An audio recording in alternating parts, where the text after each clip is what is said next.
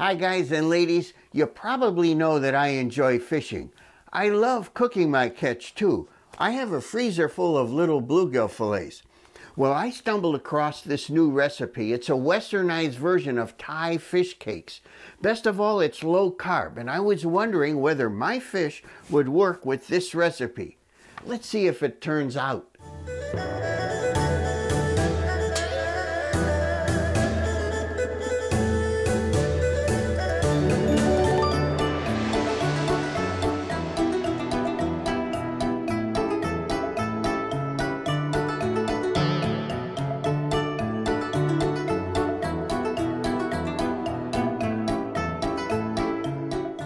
Here I need to chop a tablespoon of cilantro. If you don't like cilantro, just use parsley or skip it entirely.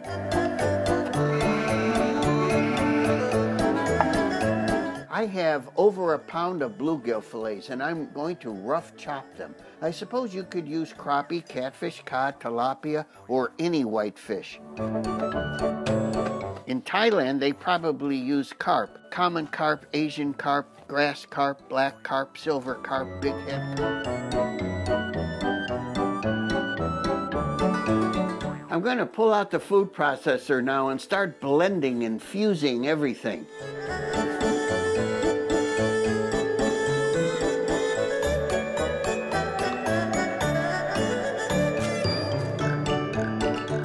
Going in are 5 tablespoons of coconut milk.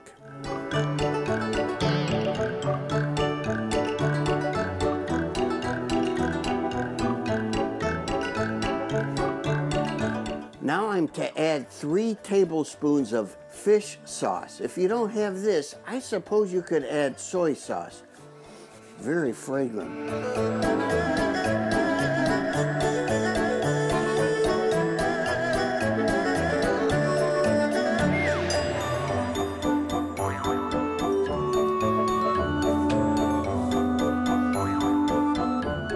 Now, 2 cloves of garlic. Now I'm supposed to add a teaspoon of fresh grated ginger. But, you know, I like shortcuts, so I've got ginger paste. I'm going to add a teaspoon of this.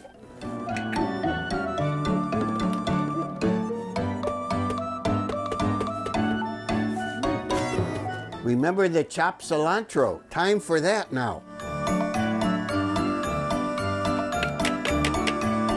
The recipe says a half teaspoon of chili powder, but come on, we need spice. I'm going to use a teaspoon. The recipe calls for a half teaspoon of red pepper flakes. This time I'm going to do what I'm told. Now I've got a half teaspoon of ground cumin.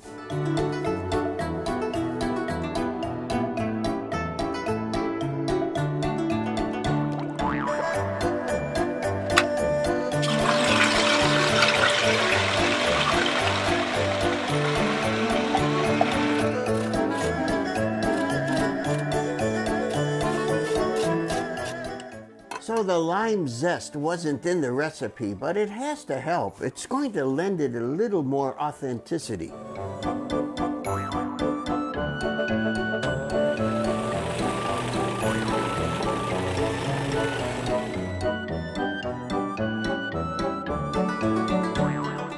So I've lined the baking sheet with some parchment paper, and here I have a small-sized ice cream scoop. I'm going to use this to make uniform-sized fish patties. Let's get going. Boy, is this sticky. This is like Elmer's.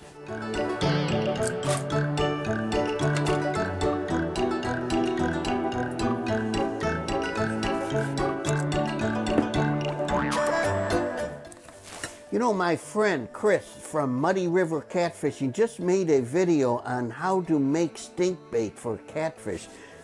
Unfortunately, this reminds me of that video. So with really wet hands, I'm trying to form them into patties. They do stick a little to the parchment. I'm getting our fish cakes ready to fry up. You know, I have to tell you, That famous celebrity food critic, Miss Lulu Cheeks herself, has accepted my invitation for dinner tonight. If only I could summon the nerve to tell her I love her. If only I could say those 3 magical words.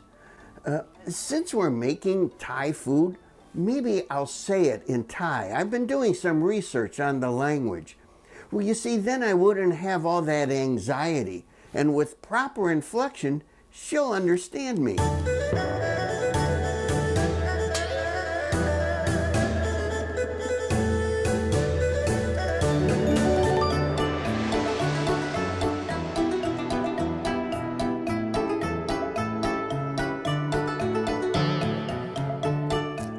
So the recipe calls for just 1 tablespoon of coconut oil in a skillet to fry these babies. So I got out my coconut oil, and it was in the refrigerator, but I mean, this is like granite. So I just poured some peanut oil, and a lot more than 1 tablespoon too.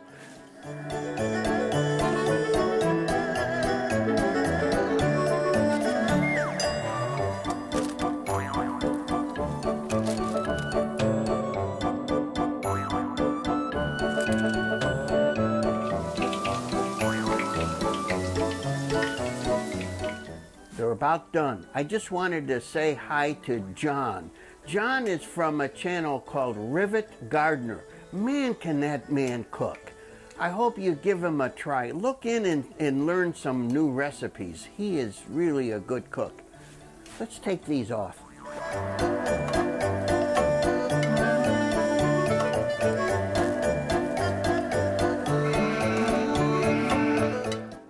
So how about if we do a quick dipping sauce?